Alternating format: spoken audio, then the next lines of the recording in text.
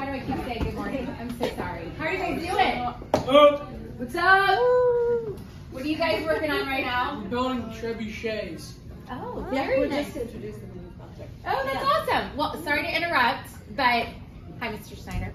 How are you doing? On behalf of the Forest Hills Foundation, so my name is Mrs. Gillard. If any of you guys know Trevor, he's actually my son. I know several of you in here are 8th graders. Yeah. And I am here to represent the foundation and all of our donors. So we have lots of donors that give money to support all of you and also all the kids across the district.